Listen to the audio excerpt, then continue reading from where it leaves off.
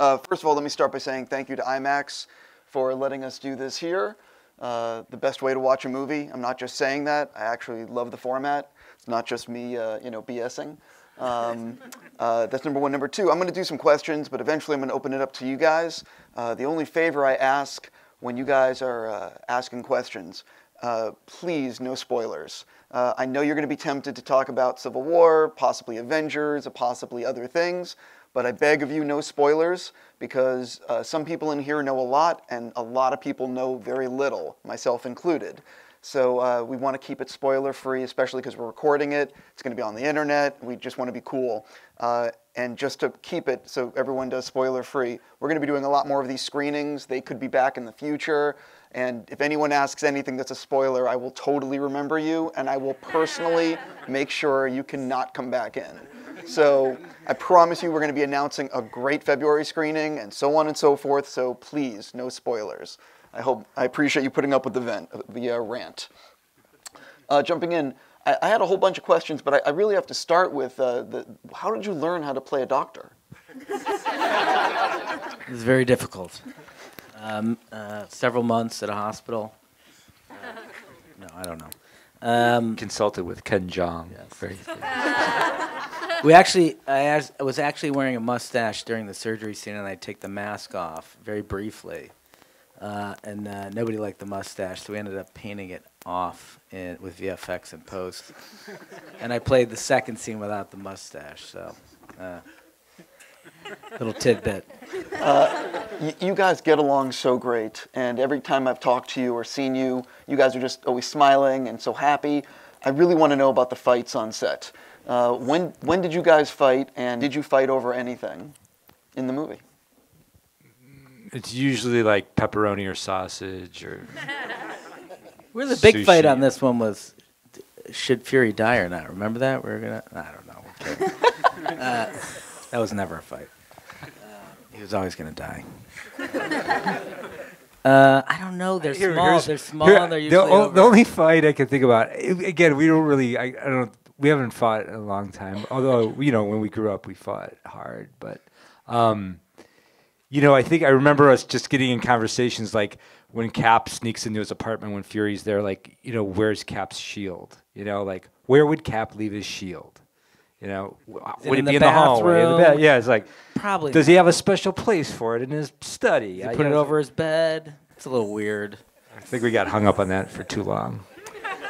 You guys got to work with Robert Redford, and I know you've probably told story after story about working with him, but let's share a good one here. Is there one good one from behind the scenes, just even geeking out with him? Or? I mean, I thought the most interesting story was that when we first met with Redford, he cooked for us, and it was incredible salmon, by the way. But I thought it was so strange that this icon was cooking for us, and literally we sat and had lunch and ate his meal, and it was fantastic, and had a conversation with him. But I think it was his way of, breaking bread and making sure that he was comfortable with us. And I'm sure he wanted to see if we liked his food. But everything about him was very lo-fi and low maintenance. He was the kind of actor who, again, you have to remember his age here, would sit in a chair. So we would sit in our director's chairs, and the monitors would be here. Redford would sit where you sat. And he would take it. He had a New York Times on there. He would take the New York Times and he would read it in between setups. And when we were ready, we'd just say, "Bob, we're ready." He'd fold up his New York Times. He'd put it on his chair. He'd go in and he'd act. And then he'd come back out and he'd sit down in his chair and he'd read the New York Times till we were ready for him again. And he stayed on set all day long, which is never the case. He was always on time, always ready to go. And I just thought that spoke to another time in filmmaking. Very. A time of discipline. Just a very focused work ethic. Hold on, we need some applause here. Yeah, I was going to be like, wait a minute. Eventually, you guys we'll get that later on camera. Yeah. And we can go on and on about Redford. I mean, he's an amazing thing. He just looms so large for us as a figure, not just as an actor, but we're two guys that found our way from a million miles away from the film industry in Cleveland, into the business through. We didn't go to Sundance, but we went to like this sort of little upstart festival rival of it, Slam Dance, that runs concurrently. And it's like that, if that road didn't exist, which Redford started, that's how we found our way. We brought a little movie that we made on credit cards there, and that was what started it all for us. So I don't know. He's just a very enormous figure. I remember this other thing he said to us one of the first times we sat down. No, it was the first time. Yeah, he said, guys, I have to be honest with you. He goes, I don't know what these movies are, but my grandkids love them. So that was like the opener, and he was very honest. And you forget, like Joe was saying, what was sort of lo-fi and traditional. I mean, he's never done a movie like this. I mean, he's like hasn't even really worked with green screen. That's how traditional the sort of filmmaking school he comes from is. And I remember the first day we shot, we were in Nick Fury's office. It's a scene where he talks to Cap, interrogates Cap. And he was just standing at the window, and this was a built set on a stage. And he's looking out the window, and everything outside, it's just surrounded with green out there because we're going to put DC. And he's just standing there looking at the green, checking it out like it's kind of new and interesting to him. And I was standing next to him and said, okay, Bob, so, when this is done, this is going to be DC all out here. And he just goes, really? I thought it was Hollywood. He's just kind of cool, classy, understated guy. One of my favorite things about this movie is, and I mentioned this to you in a previous conversation, every movie has to have exposition, and it's about how you deliver the exposition that can make or break a film. When it's done poorly, it just takes everyone out of the story. My favorite thing in this movie is the exposition in the bunker scene, where they have to be interested enough to not question what's going on, and it's just an amazing use of exposition. If you could talk about that scene, and also just getting a great scene like that, and if you could explain exposition for maybe anyone who doesn't, you know what I mean. Exposition is plot. It's this dialogue that the characters have to speak to move the story forward. We hate bald exposition. We work very hard. Marcus and Kafili work incredibly hard to make sure that the exposition is seamless, but also that it's motivated and that the characters have stakes, emotion, or reason to say the exposition that goes beyond just moving the story forward. So that scene in the bunker, there's incredible stakes involved in it. It's Fury's fighting for S.H.I.E.L.D. and Cap's fighting to bring down S.H.I.E.L.D. Natasha's a little upset with Fury because he faked his death, and she went through a very, strong. She had a very strong emotional response to that. I think you mean Zola. Oh, are you talking about Zola? Yeah, exactly. I apologize. I should have been more clear. Yeah, that Zola scene, that exposition's really bald. We were terrified of that scene in a lot of ways because we love the scene. We love the idea of Zola in the scene, but we were terrified in the sense because he's basically got to give Cap this enormous explanation about Hydra, and it's just like a huge monologue of exposition, like you're saying. So yeah, I think I remember when we were struggling with it, because we break out in a rash with exposition. We like layered filmmaking. We like when everything's hidden. A lot of the process we go through when we develop a script is like anytime we like to sit around in a room with Marcus and McFeely and just read the script out loud. We'll do that like several times through the process of development. And they're awesome writers, but it's like these stories are complicated and they have very specific plots that you need to like make sure everybody's understanding what's going on. And so anytime we get to like sections of dialogue that feel expository, we just go, okay, let's just cut these lines and see what happens. And then a lot of times what happens is you need what you threw out in those lines in order for the story to make sense. So then that forces you to figure out, well, how do we put it back in the story in a way that's a little more organic or more hidden than just sort of bald exposition as you go through. Well, the whole trick of the scene with Zola, obviously, is that the exposition is a distraction to keep Cap and Natasha from noticing that there's a missile headed for them. So it's a twist, right? So it's a trick. So he has to say something that is attention-grabbing to Cap that he knows will pull his focus, which is your life was a failure, which I think would distract anyone. And that's how we are able to, dump 2 minutes of information on you and backstory about Hydra. But it also is revelatory, right? The scene is it's meant to be a shocking scene because it takes something the audience knew to be true for several movies, and it flipped it on its head. So again, I think that was another way we were able to hide the exposition in that scene, because as you're watching it, you're as shocked as Cap is. So I think that was a long debated scene about how we were going to make all that work, and we finally came up with the conceit of the missile, and that really was finally how we were able to solve the problem of the exposition. This movie has fantastic action, and the action set pieces, they just keep on getting better and better. How much are you... Talk a little bit about the previs and working with second unit and making these action set pieces really stand out on their own compared to other Marvel movies and other movies in general. I mean, it's a really involved process. It takes months and months of prep for those sequences. I mean, what we do in the process of development is we'll start sitting down with our visual effects team, our special effects team, our stunt team, etc., our storyboard artists, our pre-visualization team. These are all sort of people that contribute to figuring out how to execute and stage these things with us. And we'll just start running through, Joe and I will sort of pitch out a form of what we want to do in a particular action sequence. And then people will sort of take runs at it in their various ways. Some people, the previs people, will make up animated versions of the sequence and show it to us. The storyboard artists will do it in drawings. Our stunt team will go out and shoot demos of the fight, according to the format that we've laid out. On iPhones, it's very sort of a rough sketch of what the fight will be. Yeah, exactly. And so you have a huge. I mean, there's a reason why those credits are so long. It's like it takes an enormous amount of people to make these movies. So and then we'll go through several iterations. We'll just keep refining it over the months and months of pre-production until we get to the set, because. Again, these movies are so expensive to shoot. By the time you get to the point of execution where you're on set and all the money's flying out the door because of all the equipment and the locations and the sets and all that, you have to be very precise in what you want to get and what you want to bring into the edit room. So being very well prepped on sequences like that is critical, because they're super expensive to shoot. You can't waste time or resources. You guys did a fantastic job on this. I'm very curious what you took away from the critical and commercial success of this film into Civil War.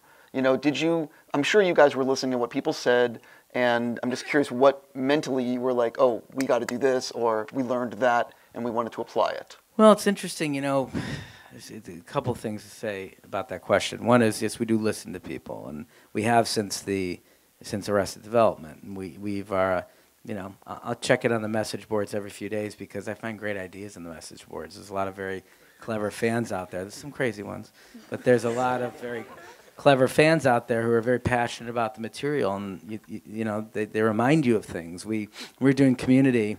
I was on a message board, and somebody was shipping Jeff and Annie, and I went, Jeff and Annie? Why would somebody ship Jeff and Annie? And this was very early in season 1.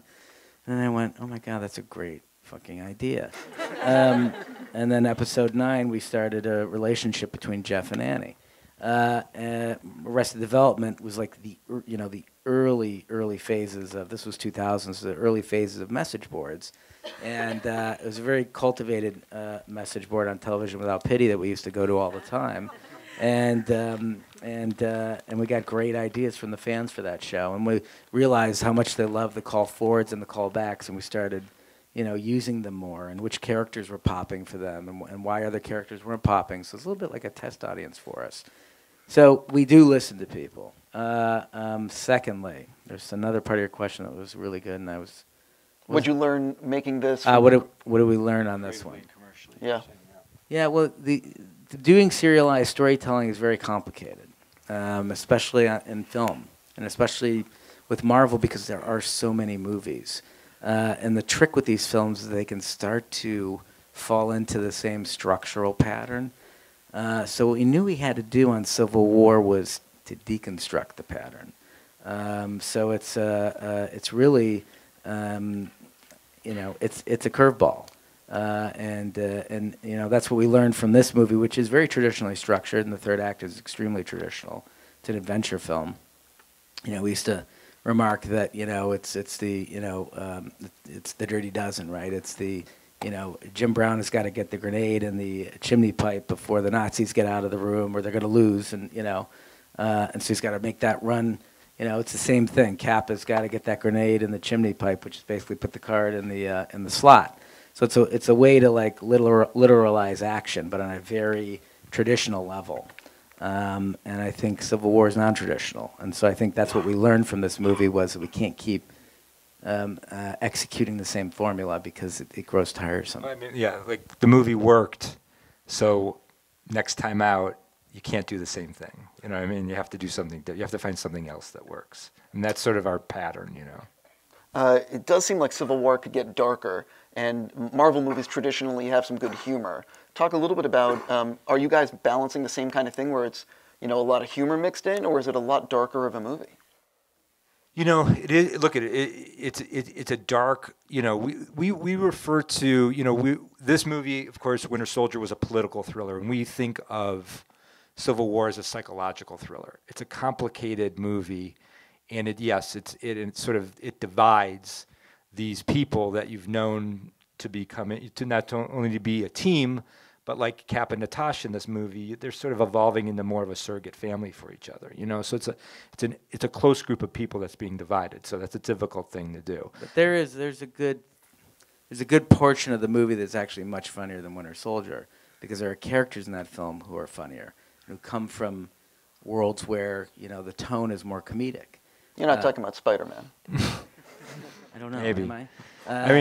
But that is what he's talking about, is the idea that like not everybody is invested. Not all the characters in that movie have the same history as the Avengers. They're coming at the problem of the film sort of like not embedded with all that baggage. If this is the emotional core of the movie, some of the characters are right around that emotional core.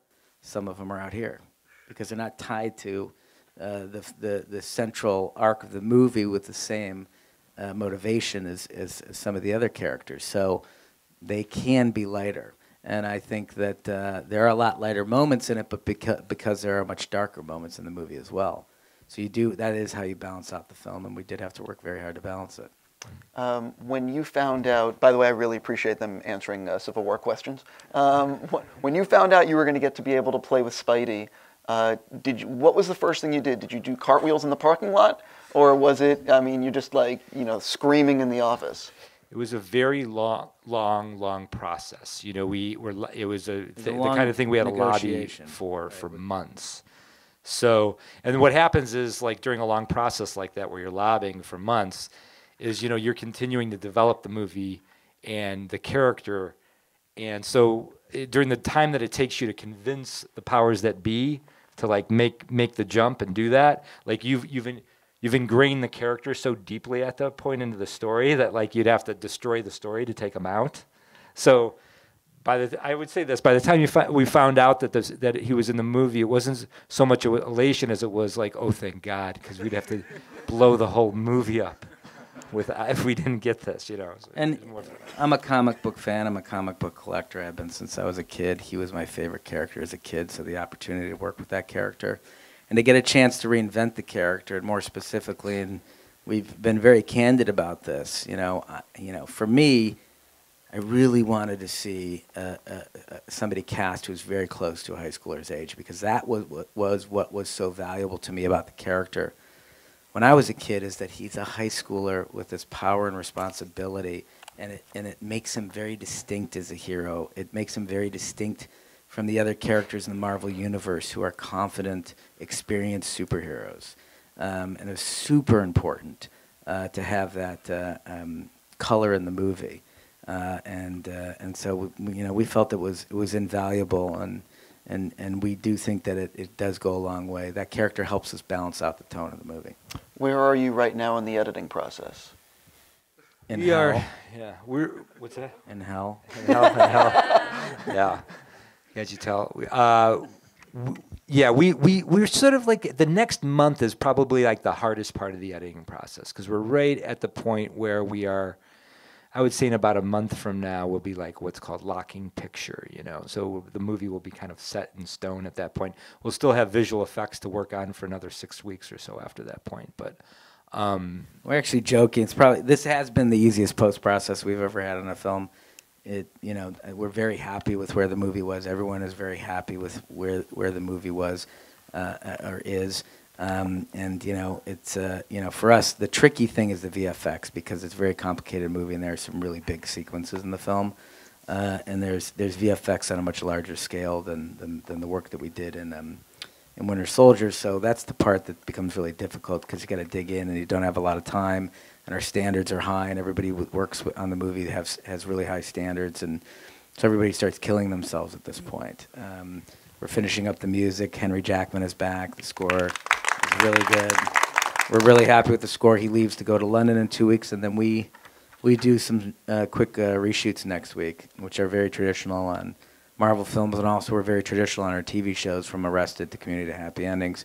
We were constantly tweaking and fixing, and there's always a shot you could do better or a moment that you feel like you could use to clarify. So we have like a couple days of pickups to do, and then we'll be done with the movie in about 2.5 months.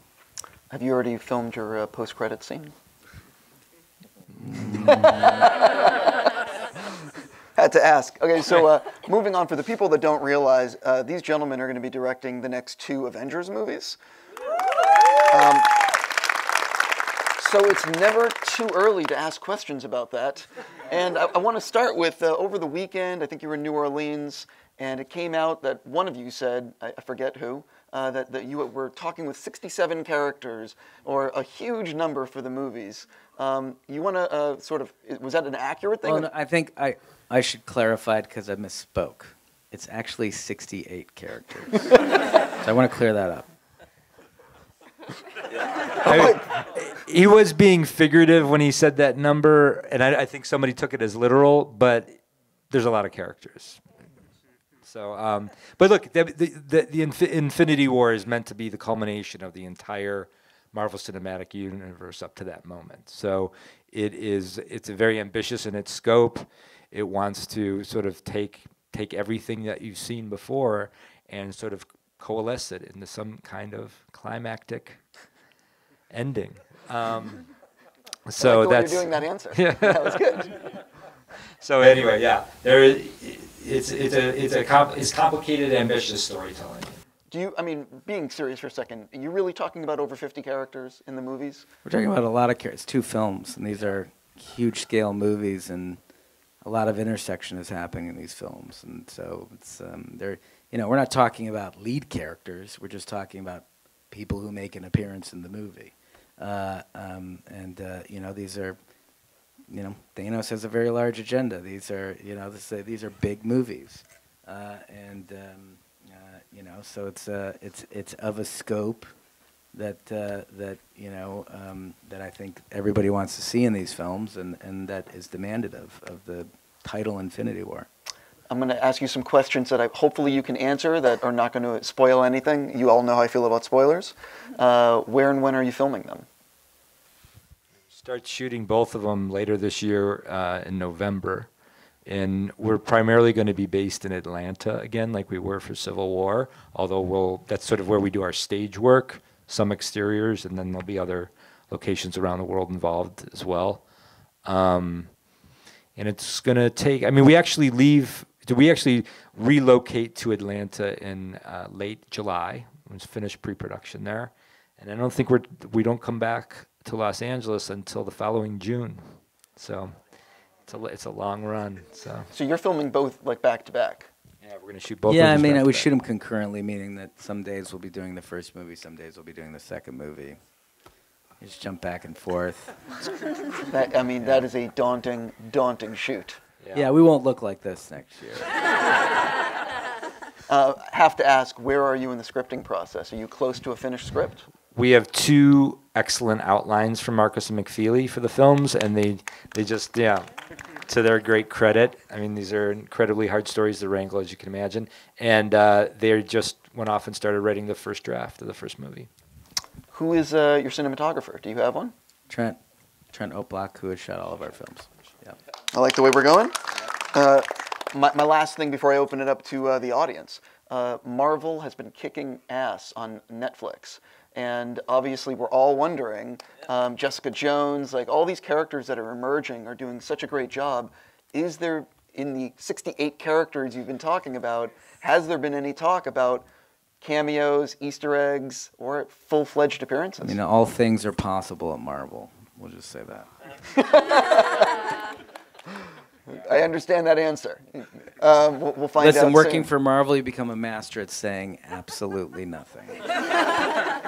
I understand. Oh, actually, one thing though. We're here at IMAX. We obviously just showed Winter Soldier in IMAX, and you're going to be shooting the Avengers movies, if I'm not mistaken, with IMAX cameras. That's right, start to finish. So talk a little bit about the camera you chose to use and why this IMAX It's the Area camera. 65, and you know it's got a really large chip. It's a beautiful chip on it. We love the facility of the camera. It's a gorgeous image. And there's parts of the Revenant shot on it, if not the whole thing, but not in the IMAX aspect ratio. It's just got it can hold an incredible amount of information, which is great for special effects because we can get higher quality effects. It's better for you when you have good equipment at home and you want to watch it in higher resolution. And it's amazing to sit in here and watch it from top to bottom aspect ratio. So remember what you just watched here. The top and the bottom are cut off because it's 2:4, and this is a much taller aspect ratio. So it just works for the style of characters that we're dealing with. Cool. We're now going to open it up to people in the audience. I'm assuming people have hands will raise. Okay, hi. Just want to make sure. I'm Terrence. I'm a film school student at Loyola Marymount, right up the road. And I wanted to ask a question about, you talked a lot about, these big action set pieces, but how do you make sure to also balance like character and character beats within the action so well? Because that's one of my favorite parts of this movie. Well, for us, the character beats are primary, right? The action is secondary. But also, we also feel as part and parcel with having good action is that the action has to turn on character, and if it doesn't, it gets boring really quickly. And you can chart that whole Fury car chase on how Fury responds to everything that happens in the sequence, and how it turns on his character, and it's jeopardy for him. And I think, the first thing that we do is we break the story of the script. And then we spend a lot of time in the room with Marcus and McFeely combing through the script. And when I say a lot of time, I mean 2, 3, 4 months. We're in the room every day for 8 or 9 hours just going through the script, talking through all the character beats. Have we hit every character? What can we do to help this character here? Is this the right arc for this character? It's not until we're finished with that work that we then begin work on the action sequences. So you have to layer in the character first. You have to understand the ending. You have to have the emotional arc of the movie. Then you can build the action set pieces around what's happening with the characters, and then how how the characters need to respond to the action to move their story forward. Next question, right there. Hi, thank you for being here. This is really pretty cool. I'm really curious about your collaboration with Marcus and McFeely because there's so much that is happening in these stories, from the broad strokes down to the finest details, and I want to know about your collaboration and how you and the writers work together, like who brings the story and how do you achieve that? It's kind of, look, we love them. I mean, look, my brother and I are highly collaborative. We work as a team. We enjoy the process of collaboration. Same with Marcus and McFeely. They're great collaborators. So, sort of like coming together with them, we work very, very well with them. We have a very easy process with them. And I think we both enjoy. I mean, it's basically what Joe just described is what the process is like. We sort of bat stuff back and forth with them a lot, whether it be in the development process before anything's written down, just talking story for months and months, and then then they start putting pen to paper, and maybe it'll turn into outlines, and then we'll bat those around for a long time and heat it up and just go through the exact process Joe just did.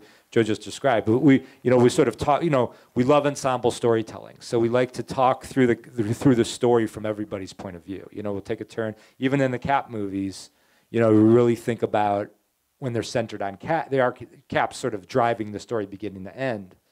But we like to sort of take moments where we're walking all the other important characters through beginning to end in our minds on a storytelling level, and just think how we shape them through the story, where they begin, how can we sort of make their arc more exciting or surprising or challenging, and so I think it's just that's really it. Then they'll go to drafts, and then we'll do the same thing with the drafts. We'll talk about them in the macro sense in terms of where everything is moving, beginning and the end of the story, And then we'll do a lot of micro work where we'll just sit down, and sometimes we spend a few days just on a single scene, just going over it and over it, trying to figure out, how can we beat it? What else can we try in this scene that we weren't thinking of? It's a very thorough process of just spitballing creative ideas to each other, either verbally or on paper or whatever the case may be, and just finding something that excites us all. Next question. Let's go right over. I guess I'm going to ask Cap for a question. Hey guys, thanks for coming out tonight. This is pretty awesome. Sure, thanks for putting on the outfit. So the Winter Soldier movie by itself was spectacular, obviously. But the beautiful thing about the Marvel Cinematic Universe, of course, is that it's also interconnected between movies and with the TV shows. We are huge Agents of S.H.I.E.L.D. fans, and on Tuesday there was an episode of Agents of S.H.I.E.L.D., and on Friday you guys basically destroyed S.H.I.E.L.D., and on Tuesday there was another episode of Agents of S.H.I.E.L.D. I've always been really curious about the amount of work and effort that you guys and the people with Agents of S.H.I.E.L.D. had to put into making that so seamless. The connection usually comes when a project is close to being finished. One, because nobody wants the secrets to get out, and this movie had some big secrets. And two, because it's the easiest time to absorb the project, and they're very malleable until you start to get them into a pretty clear state in the post process. And I remember the group from Agents of S.H.I.E.L.D. coming over to watch the movie. They had no knowledge of what was in the film up to that point, and this was, I think, while they were working on their season. And after they finished the film, they all kind of walked out with very blanched faces, and then they adjusted, And I think that's how it works, really. And Doctor Strange is happening right now, and we've seen some of the artwork and some of the previs and set pieces, and we've seen the script, but we haven't.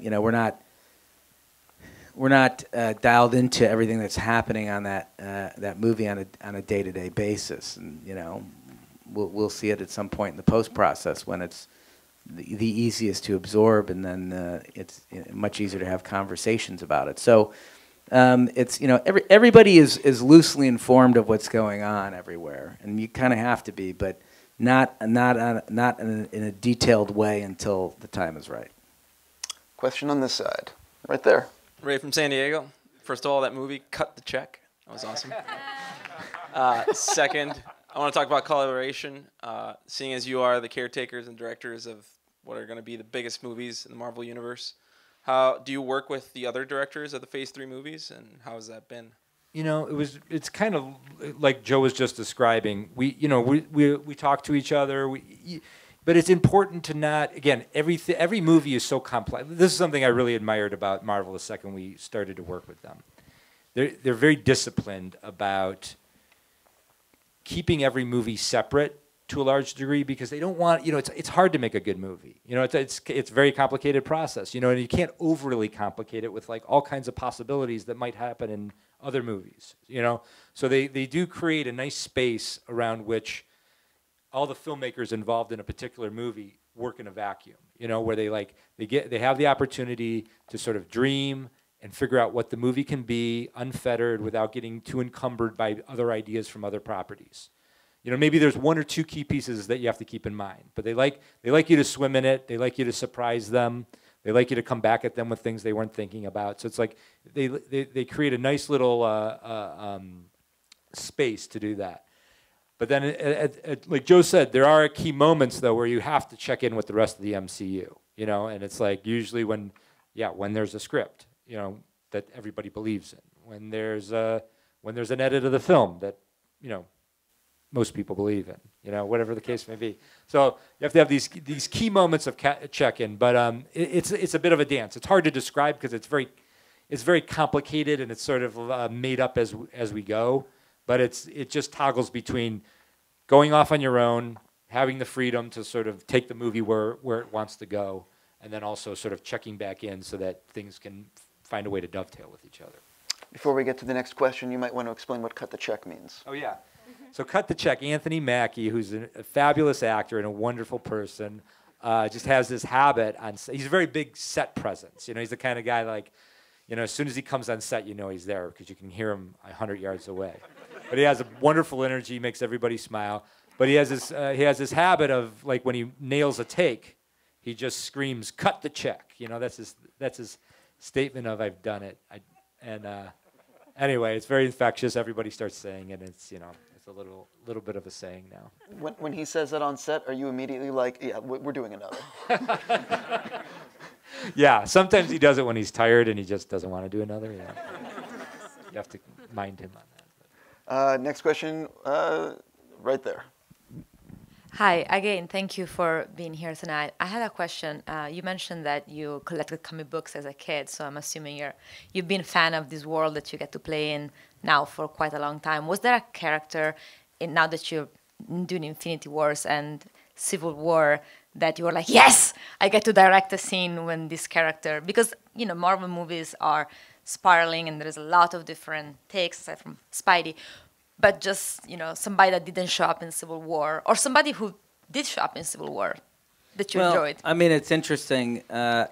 We can't say anybody from Infinity War because that would be a spoiler, right? But I can reiterate on the Spider-Man front how excited we were to work with that character and to bring a vision to that character that, you know, I've had since I was 11 years old. So, you know, we got to bring our vision to Cap.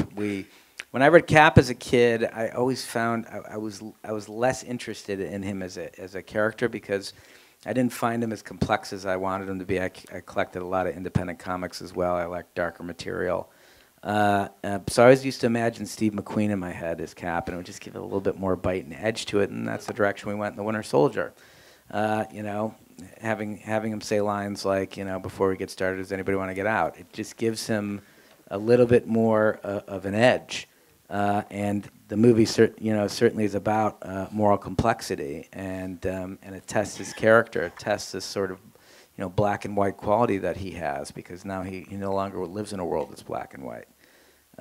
You know, so we, you know, that we spent a lot of time. We wrote a 30-page thesis for ourselves about Cap and what his attributes were, what his personality traits were, how, you know, why he felt the way he felt about certain things, how we could modernize him, how we could alter his fighting style, which is really why that boat sequence is at the beginning of the movie, is because it's to illustrate that this isn't your dad's Captain America.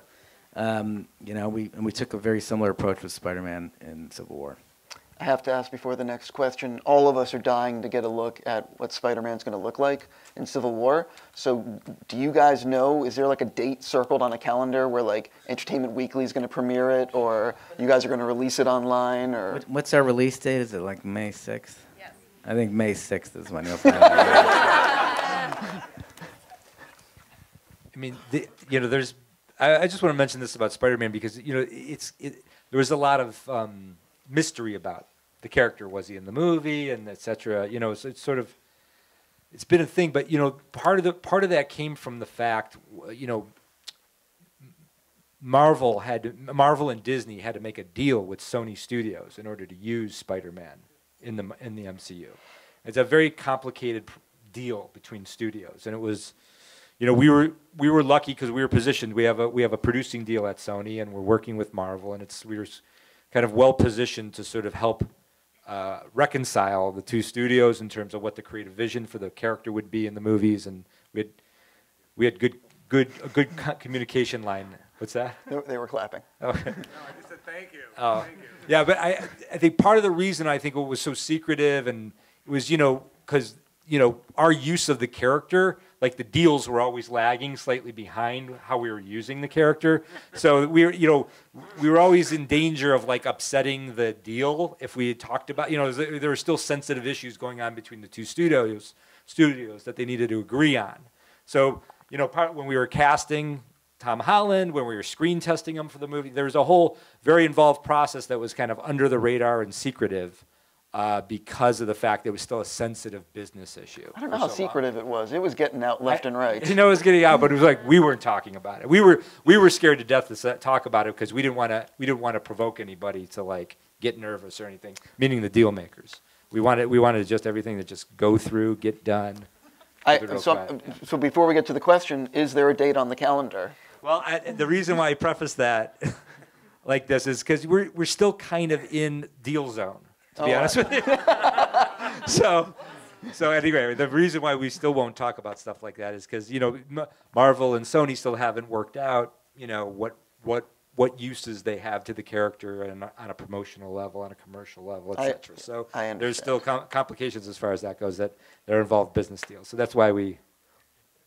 I completely get it. Well, it is interesting that the MCU changed their release schedule once all this came about because Spider-Man bumped other things, and it's clear that movie is going to. It's clear there's a very good friendship right now between the studios. Yeah, it's an amazing and a rare thing. So yeah. Sure is not Fox. Anyway, on that side, right there. Hi, good night. Thank you once again for being here, as everyone has reiterated. This is more of like a logistical and sanity question from a director standpoint. How do you manage, even though you work together and you talk about collaborations and we saw the credit rolls and it's immense talented people working. How do you manage all the logistics of all the departments, all the companies, set parts, crews? Do you have like a set of assistants or production people that surround you all the time to help you manage all that, so you keep your sanity and have your own life, or Well, that's one of the great things about Marvel, and I think why we're going to ultimately spend 5 or 6 years of our life there is that it's an incredibly accomplished group of individuals, extremely creative, very, very hard workers, and pretty phenomenal at what they do, and that's our infrastructure.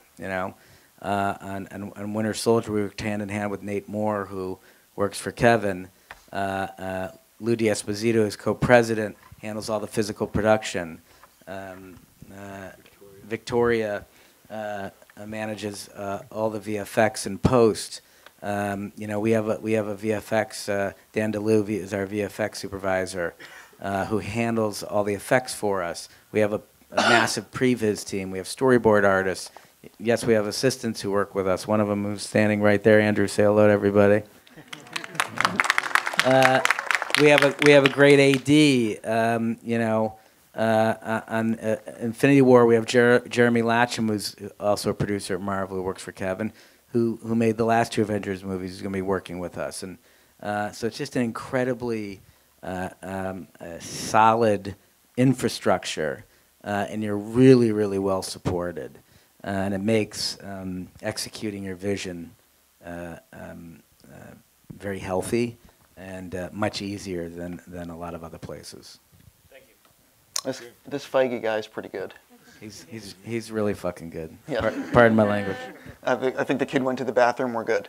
But he'll be back. Be careful. I'll go right there. Hey guys, my name's CJ. Really appreciate it for all your work from Community, Aggressive Development, and the MCU. I just wonder, as you guys are getting a little bit more into the cosmic universe with Avengers Infinity War, how is your mindset kind of shifting from something that's more Earth-based with Captain America to something that's going to be Thanos, Doctor Strange, basically the whole MCU? I'm just curious. Yeah, it's,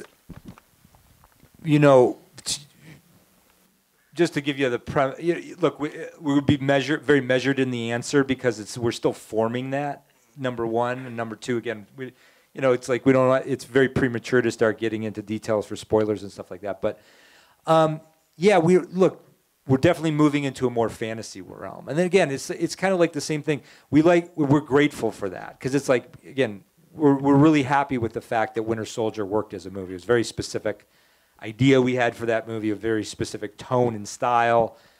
And then, again, we wanted to figure out how do we evolve that in the Civil War? How do we push ourselves into new territory? And moving into the cosmic realm is a great boon for us because, again, it pushes us into a completely new space creatively from where we've been playing with these 2 movies. So we're just, it's hard. Again, it's hard to get too detailed about it at this point. But it's. I'll just say this. Look, and it touches on what we talked about with the cameras. We're using a completely different frame. The IMAX frame is radically different. It sort of gives you that sort of vast space up and down, which For us, it's like when you're dealing with a character that's the size of Thanos, you know, it's like you're just playing, you're dealing with the vertical in the frame more than the horizontal in a lot of ways. So it's all stuff like that involved in that. But you have some. You know, there's a naturalism in this movie. That was the approach we wanted to take with Cap. We were going to bring a naturalism to the cosmic side as well, as best as we can, and a psychological realism. You know, you're dealing with fantastical elements, but you can still make them feel very human and very intimate. That's the important part, and you know, I think. You know, that's going to be our approach with the cosmic realm. You know, we need really, really strong and interesting and inventive visuals, but at the same time, we need these characters to be as real and honest and feel as psychologically real as possible. This side, right there. After watching it again, was there anything about the movie that you hated or made you wince when you saw it again?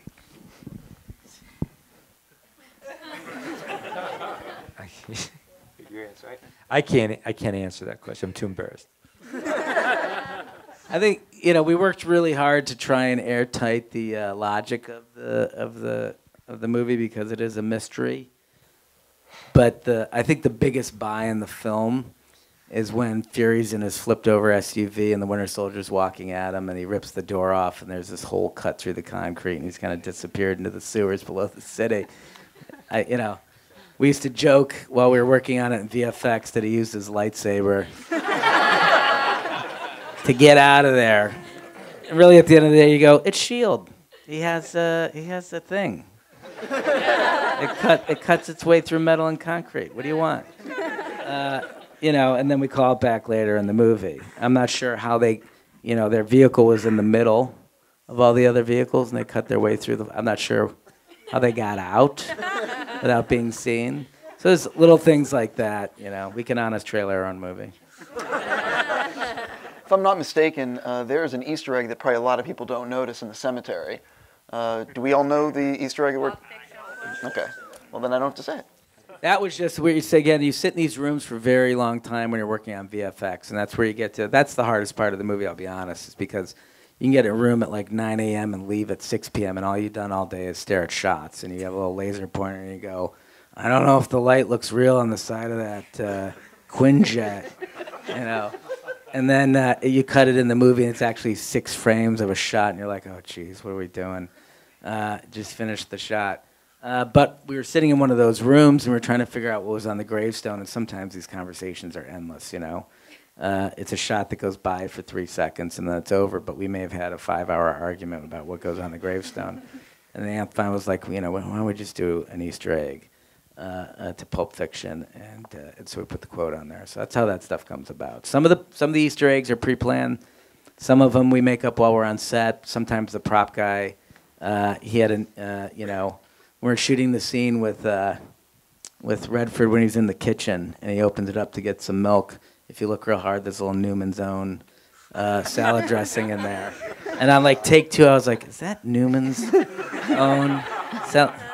And then, you know, we found out the prop department had put it in there. So everybody's always working to do to have fun with the movie and you know, give you some extra things to look for on DVD. I didn't know that Newman's Own thing. On this side, well, we'll go right here first. Well, my question is, now that you've handled Captain America, you going into the Avengers, if there's an opportunity, do you think you would take it to fix the Fantastic Four? That didn't come from me. Because nobody's gotten it right. But you wouldn't be able to use Chris, because he already played the Human Torch. We have to pass on that question. That's a hot potato. I'll say, because they can't, it really sucks that Fox and Marvel are not friends. And I believe, as we all know, it's quite contentious. And I don't see that bridge forming anytime soon.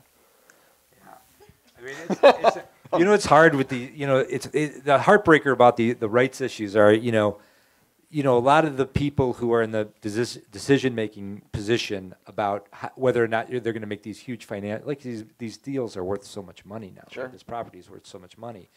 So a lot of the decision makers are just like hardcore numbers people who like don't really have a passion for the material. They have a passion for the money. And so they'll hold up, but you know, they'll put the gun to the head of a you know, something that people in this room or we all care a whole lot about because they don't really have that same attachment. That's the real tragedy of it. It's like, you know, that there's people with only financial incentives that get in the way of like a lot of creative fun that we all could be having. So, but you can't really do anything about that. I think that down the road at some point, I would like to think that everyone is going to get along, but you know, they're so successful with the X-Men movies, and you know, they're making, some of them are quite good over at Fox, and I've heard Deadpool's quite good, and you know, the new but anyway, the point is it sucks. It just sucks. I'm off on a tangent. I'm sorry. Right over there. I wondered if you would talk a little bit about the music. I think Winter Soldier had such an amazing variety of music. You call back to the 40s, you've got Cap's theme, and then I was really impressed with the music for the Winter Soldier. I'm wondering how much of that is your directing or giving Henry Jackman sort of an idea of where you want to go, and how much is sort of him seeing the movie and having a vision of it himself? Well, we'll say right up front, Henry Jackman is a genius, and he makes it very, very easy to work with him because the music is so good. And he just did some. We just saw some score today on Civil War that just blew our minds. We love this guy, but we have very similar tastes. We like expressionism. We like music that underscores emotionality. So usually, what we'll do as a process is we will sit with him for an hour or two. When we're getting ready to go to shoot. Once the script is done and everybody's happy, he reads the script and we get together and we just talk about what we're trying to accomplish with the movie from a tonal standpoint, because music more than anything affects tone, and what we want out of the character arcs, and what, you know. So we'll talk about themes for each character and how we can underscore that through music. And then Henry will go to work, and usually the way he composes is he'll compose like a suite for the movie, the theme of the film. He'll compose a suite that's a Captain America Adventure suite. So it's usually 6, 7, 8 minutes of music, and it's not scored to anything, but we sit and we listen to it, and you know, you can feel where parts of that music will go in the film, but we find that it's better to not put it to picture because it lives better and it breathes better, and he can go different places with the music that he wouldn't if he were trying to score it to picture. And then, you know, when you do needle drops and things like that, you're just looking by that. I mean, like the 40s music or, you know, Cap's apartment. It's really just what do you want out of that, what feeling do you want out of that moment in the movie? And, you know, from a process standpoint too, I remember when we were working on the end of the film, you know, we kept saying to Henry, really want it to be very emotional when Cap falls out of the helicarrier. When Bucky saves him, and he had scored a really beautiful piece there. It's the theme that you hear. But we were sitting there and watching it and going, it might be too big for what the moment is. And I said, can you just play it on a piano? And he literally got up, walked over there. We played the picture, and he played that final piece on the piano. And you know, we all went, oh my God, it's so tragic to watch, you know, Bucky pull him from the water and walk away. And so that's really what the process is like sometimes. It's a lot of give and take, and there's a lot of collaboration, but you know, he really makes the job easy. I want to add a couple things just because Henry is such an amazing guy. I mean, he has an extremely sophisticated sense of story and character. Like that, like so I have to say, like some of like just talking to Henry about the movie like helps the movie get better. It helps Joe and I sort of think about the movie in a better way, think about the characters in a better way. He's really in tune to a very subtle sense of character and a subtle sense of psychology and tone. He's very, very sophisticated on that level, and it helps a lot. And then, you know, just for that signature Winter Soldier sound that he came up for in this movie that we love so much, that, you know, he recorded a human voice and he started bending it around, so it sort of sounds like a musical instrument. And it was just, you know, we had talked to him about coming up with like a signature sound for the Winter Soldier, and talking to him about like the psychological state of the Winter Soldier and the sort of sense of schism in there. And the fact that he came up with this crazy idea of this human voice just screeching, and it's just for it to be so cool and distinctive, and sort of there's a sense of vulnerability in there too. I mean, it's a really brilliant piece of music, and it's like it colors that character in such a wonderful way. And he was just saying the other day, we were just talking, and he goes, I remember the first time I played that for you guys, and I was thinking to myself, this is either going to be a great freaking idea, or you're just going to look at me with like blank faces, and I'll just go back to the studio. But it's like, you want somebody to take big swings. I mean, that's the thing we try to encourage in all of our collaborators, is we like to give people a safe space to take big swings and do interesting work and take risks and and have room to fail. Keep that space in the process to fail and mess up and have bad ideas that we all need to rethink, and for ourselves as well. So, but anyway, Henry's like the epitome of that kind of collaborator. Let's do one more question, but before you raise your hand, a good one. Does someone feel like we haven't hit one thing yet that they really want to cover? Anybody? Does anyone want to take that bite? We have someone here. Anybody else? And we're going. Wait. Wait, hold on. To your right. Wait, where am I? There's a gentleman over there. Right there. I was wondering if you guys were ever going to do anything with Serpent Society. Well, we did for a minute there, right? I don't know. Who knows? You never know with Marvel. If I tell you we are going to do something with Serpent Society, it would be a big spoiler. But I'll tell you this: by the time you get through Infinity War, I don't know if there's going to be anything left you're asking us for. On that note, I really want to. I mean, I could ask more questions, but I know everyone wants pictures or signatures or whatever. So, why don't we all give a round of thanks?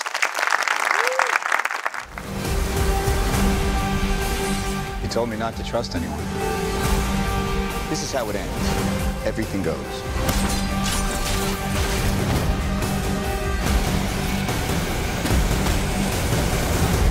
Looks like you're giving the orders now, Captain. Damn right.